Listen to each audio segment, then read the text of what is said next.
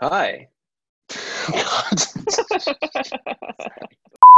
Hi, and welcome to our very first episode of what we are calling the SaaSOps show.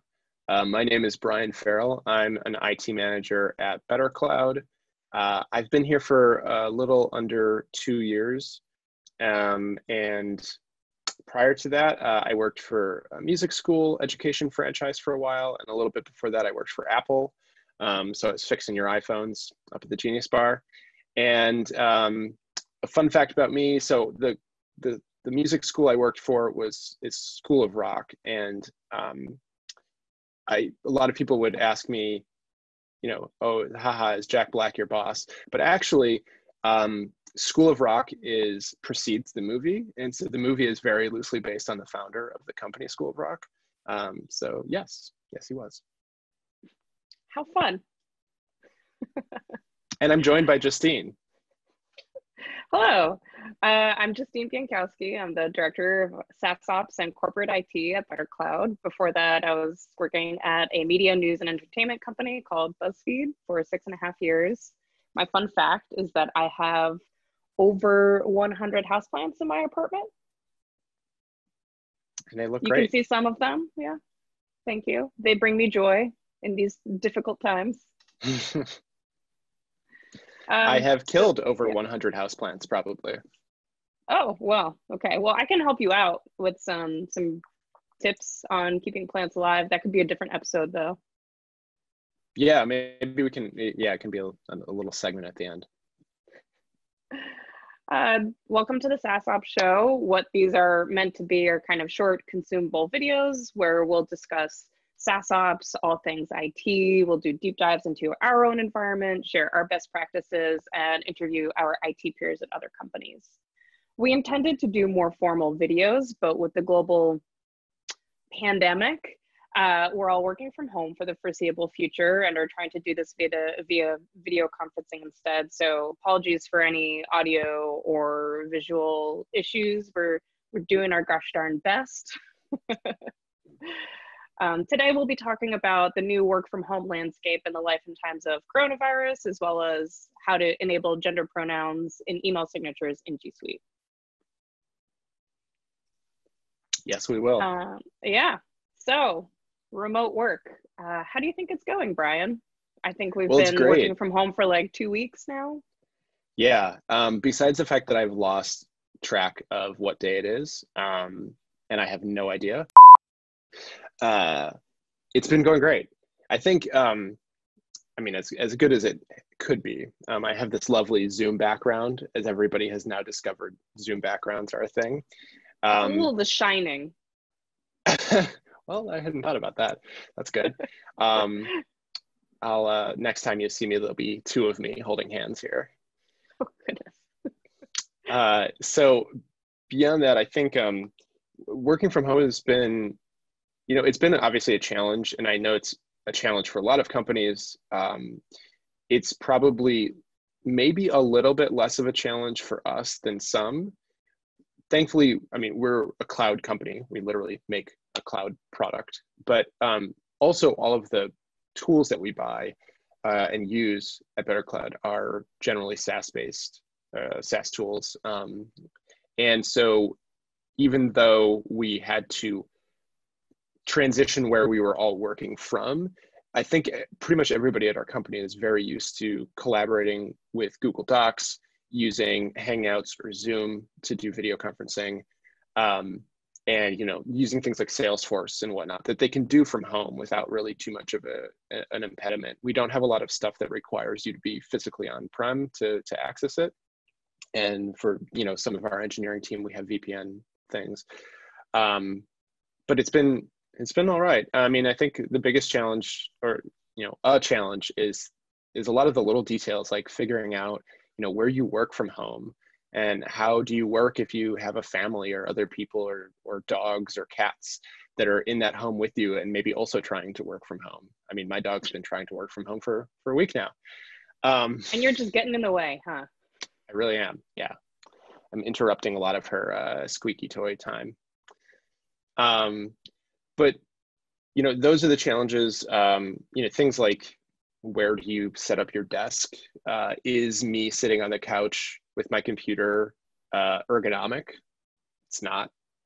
And and then also things like keeping connected with your team, making sure that you don't feel isolated, making sure that you have a proper balance of work and home time, making sure that you're taking breaks. I think it's really easy for people to just like work, really long hours, and then you don't have to leave the office, so you just keep working. And suddenly it's 8 p.m. or 9 p.m. or something like that. So I think we're kind of navigating those things, and we have a lot of company-wide meetings now that are pretty quick, and everybody joins, and it's great to see faces of people that I didn't really even know were in our company or had never met before. But you know, I've obviously it's not quite as easy for a lot of companies. Schools are really hit pretty hard with this stuff. You know, regulated industries like banks. You know, how do you operate a bank if you're at home, or how do you trade stocks, or you know, something like that. So I think we have it probably a little easier than some. How do you think it's been Yeah, going? no, I definitely agree. I think we're really lucky. And I honestly feel very thankful for all of our coworkers because everyone has been coming together and finding ways to connect during this time. Because frankly, a lot of us haven't worked from home for an extended period of time before. Our company has very in-office culture, and people are used to just being in the office and being around people. So seeing people kind of organically come up with different things to do. Like this morning, I joined a remote meditation session that was run by one of our team members in Atlanta. We've been doing, you know, happy hours over video conferencing. We've been doing games. All different departments are doing various different things to kind of connect and still get that face time in, even though we're all working remotely, which has been awesome to see. Yeah, you know, life finds a way, in the words of Jeff Goldblum. Yep. Yeah. So I mean, you know, all that being said, all of these challenges, that doesn't mean that work stops or that we can't continue to be productive and find ways to continue to do our work even though we're not in the office. Finding ways to make people feel comfortable and productive has been a challenge as well for our team and for our people and culture team. Part of that is finding a way to have an inclusive work environment even though we're remote. Inclusivity is an important piece of building empathy, and gender expression is part of that. So something we wanted to talk about, Brian will introduce now. Yeah, so we wanted to, what we wanted to share today was how we enabled our employee population to include preferred pronouns in their email signatures. This sounds really simple, but making sure that everybody, A, can put that in there in the email signature, and B, that we still maintain consistent signature policies is a little bit of a challenge. So we're just going to kind of go over what we did to get that working. At a high level, we used FlashPanel, which is our own tool to manage email signatures. You can basically create a signature policy that runs every night so that signatures stay the same, or if they're changed, they're refreshed every night. And that policy is run based on Google group membership. So if somebody's in the signature, I have my work number group, every night that signature policy runs and redoes their signature. So that functionality, like I said, it's in FlashPanel, and it will be coming soon to our Better Cloud product, the multi-SaaS Better Cloud product. So at a high level, here is what we did.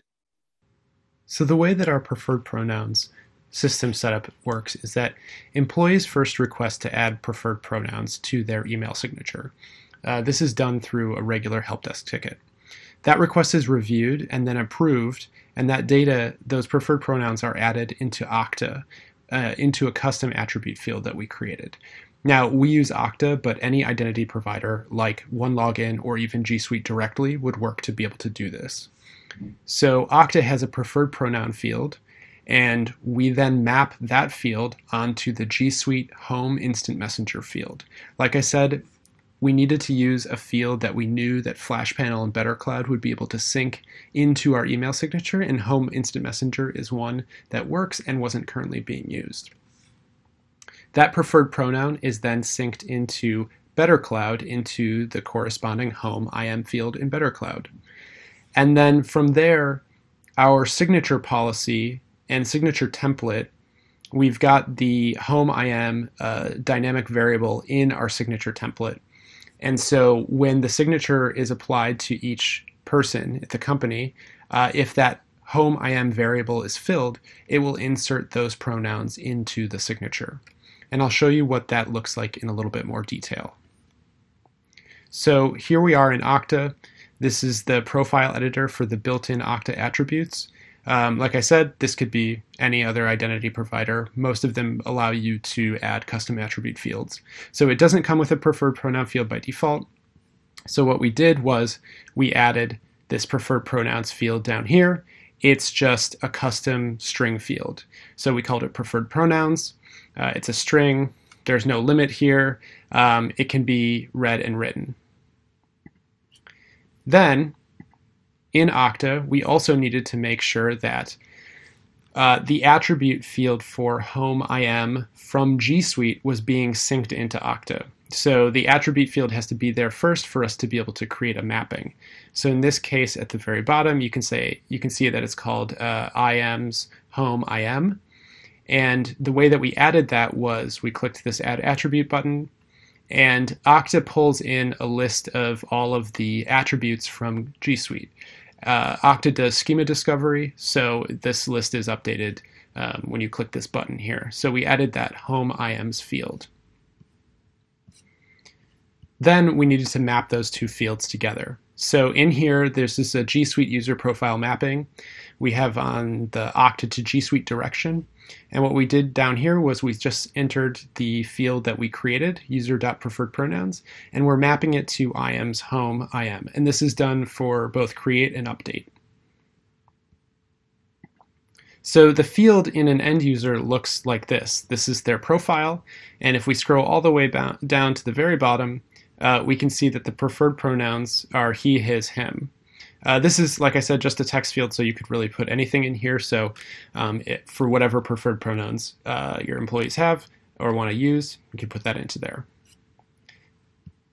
And then in BetterCloud, BetterCloud has its signature policy tool, which is what basically takes a signature template and applies it to the users that it's applicable to automatically every night.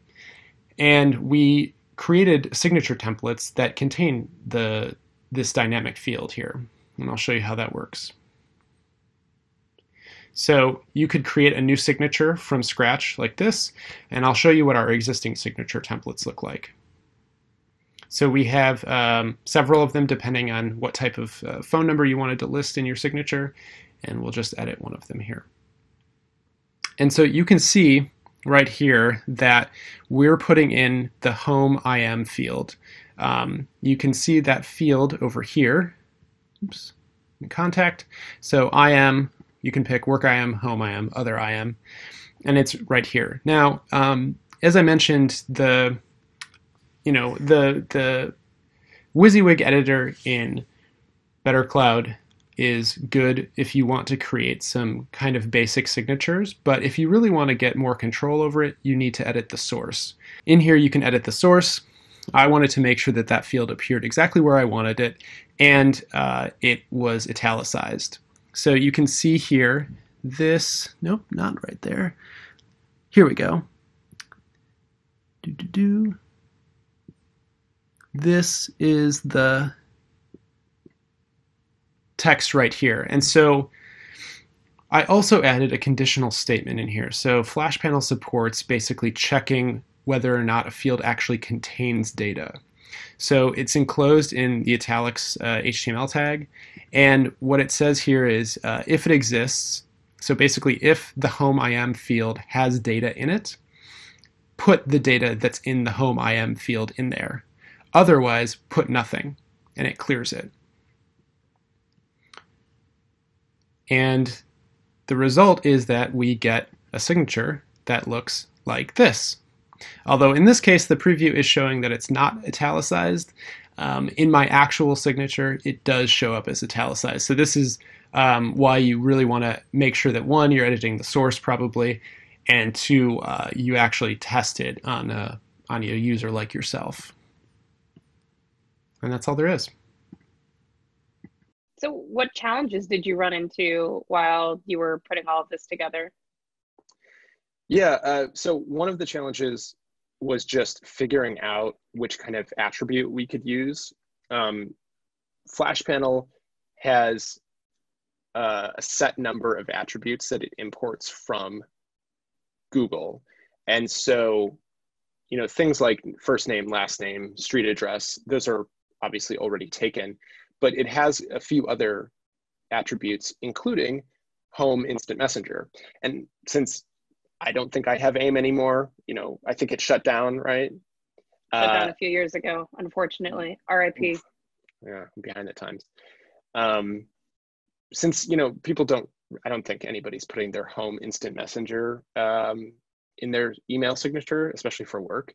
So we actually use that. It's just a string of text. So we wanted to put that, we selected that to use for putting in the pronouns. This isn't the first time we've done something like this. We've also put things like links to book time with somebody. We use Calendly for that. If somebody wanted to, they could put that in their work instant messenger field, and that would appear in their email signature as well.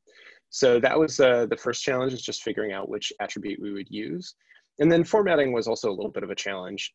We wanted the signature to look great. We wanted to be very specific about where the pronouns were put into the email signature. You can see the example of that. And so the WYSIWYG editor in FlashPanel, I wanted to be a little bit more precise than that. So there is a edit source code button in there. And so I basically just went in and added the signature information along with the HTML tags to format it exactly the way that I wanted, so that I knew what I'd be getting. And then part of that, the formatting, is really important. And so it wasn't, it's obviously not really up to the IT team to determine what your email signature looks like, right? We're here to make that happen, but we needed to work with our people and culture team and our design team to make it look right.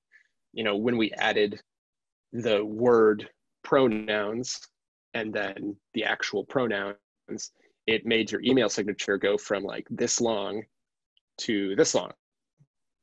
So we had to do a little bit of formatting magic on that one, and we ended up taking out the word pronouns, so it just says what the pronouns are.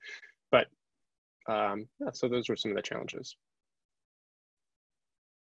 Thanks, Brian. Yeah, it was a really great opportunity because the people and culture team kind of came to us with this question of like, how do we accomplish this?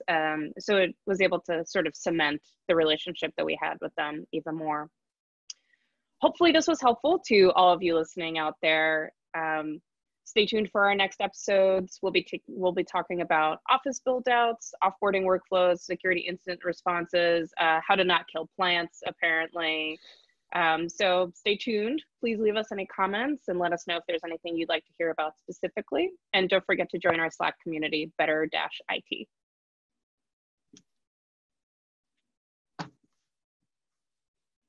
Thumbs up. Clap.